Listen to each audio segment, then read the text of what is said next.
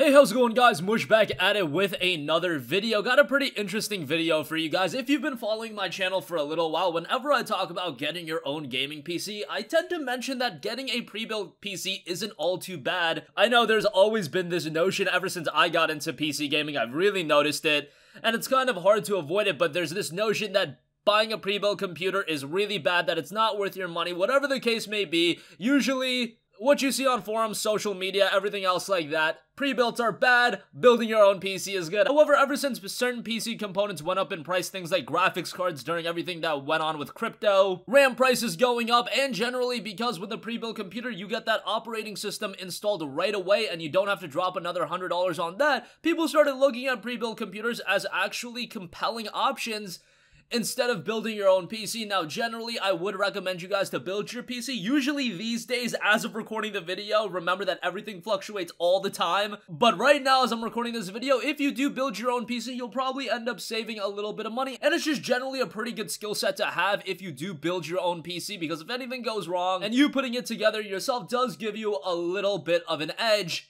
Instead of somebody else building it for you, something could go wrong, although there's a very, very small chance anytime that I've bought a pre-built, and I have bought a pre-built computer a couple times, whether it be for myself because it was such a good deal, or whether it be for someone else. I've never personally had an issue, but that's anecdotal. I've heard nightmare stories online, but of course, the nightmare stories are the ones that are going to be more publicized than those that are just buying a pre-built computer and having a generally good time with it. So just bear that in mind. But in today's video, I do want to take a look at 7 great options for those of you guys looking to get a pre-built computer. A lot of good options, and all of these are under $1,000. And we'll just go cheapest to most expensive. So without further ado, let's get right into it. Kicking things off, I do want to recommend the Dell Inspiron gaming desktop that Best Buy has. And by the way, Best Buy is a great spot to get a lot of relatively cheap pre-built computers. Sometimes they do go out of stock, so you have to be a little bit mindful of that. But they run pretty good deals on the time, and right now, this Dell Inspiron is a really good buy. It has a Ryzen 5, I believe it's a 1400, and on top of that, you get a Radeon RX 570. That's a 4GB GPU. You do get 8GB of RAM, a 1TB hard drive, and unfortunately, no solid-state drive in this, but at this kind of a budget, you're probably expecting that anyway. $600 might be a little bit steep for something like this. However, at a pre-built range, usually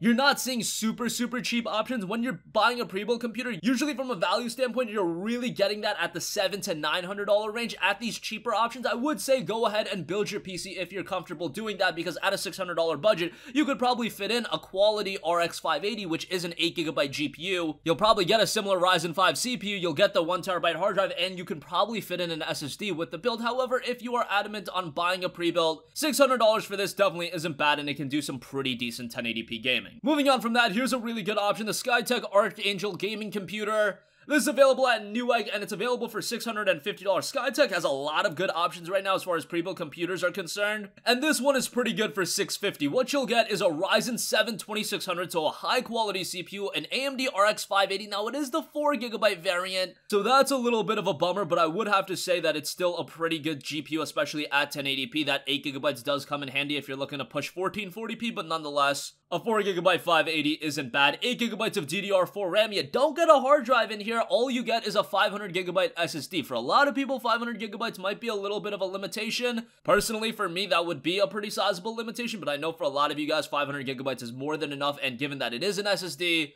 that's definitely not bad. $650, not a bad buy on this one. I would have liked if the 580 was an 8GB variant, but nonetheless, you get a quality CPU, a pretty good GPU, again, for 1080p gaming. You're getting a lot of bang for your buck with this one. Next up, Best Buy's also got a pretty solid option on an Intel NVIDIA rig. That is coming from iBuyPower, and it's $800. Here's what you get. You'll get an Intel Core i5-8400, which is pretty good. You'll get an NVIDIA GeForce GTX 1060, which still kind of holds up in price these days. And then you also have a 1TB hard drive to go with that. Now, this primarily, I'm only recommending it if you are looking for an Intel NVIDIA build, because at this price point, a lot of the AMD options are just so much better. However, I know some of you guys are dead set on an Intel NVIDIA option, so I wanted to give this a mention anyway. We have another $800 option for you guys. But if you're adamant on going with Intel NVIDIA, this isn't bad.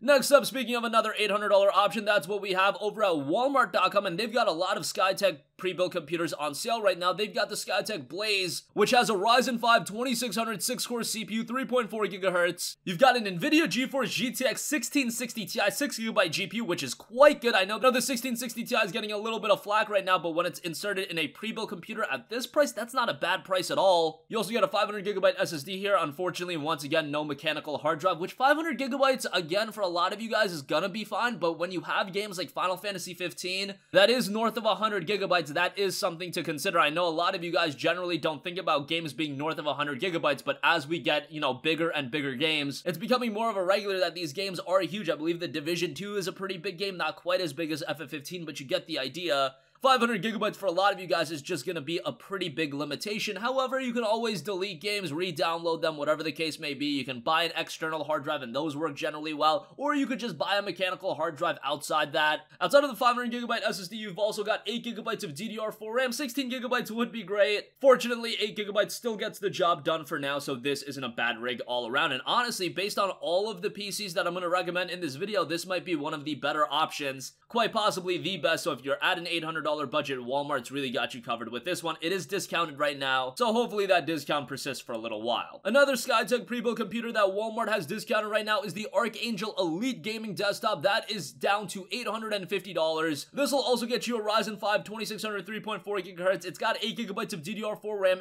500GB SSD.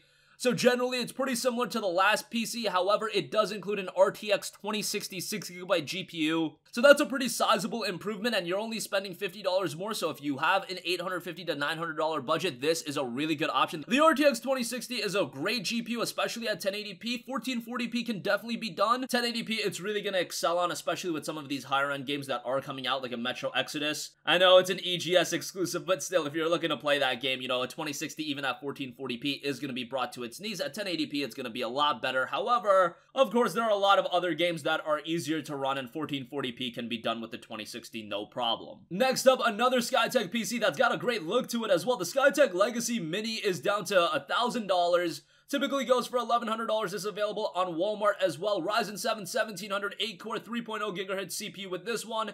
An NVIDIA GeForce RTX 2070 8GB, a 500GB SSD, 16GB of DDR4 RAM. So you are getting an incredibly compelling pre-built computer here. This is a high-end rig, even though you're only spending $1,000, and maybe some people at $1,000 would still consider that to be mid-range, but I consider this to be a very, very good gaming rig. And if you want to do 1440p gaming, that's definitely going to be possible. You've got 16GB of DDR4 RAM, a 500GB SSD. The only bummer is, once again, you don't have a hard drive. And at a $1,000 budget at this point, I would be like, alright, dude, let me either get a hard drive or at least hook me up with a 1TB. But nonetheless, you've got the 500GB SSD here as well. For those of you guys dropping $1,000, I imagine that you are going to want some extra storage. So just have it in your mind. Either stick with that 500GB SSD, which again, I'm sure some of you guys can get by with. But a 1TB hard drive is generally pretty cheap these days. You can get a Western Digital WD Blue for around $45. Or you could even go the route of buying an external hard drive if you would prefer that, if you don't even want to open up your PC. And lastly, a recommendation from Newegg, the ABS Fleet Gaming PC with an NVIDIA GeForce GTX 1660 Ti.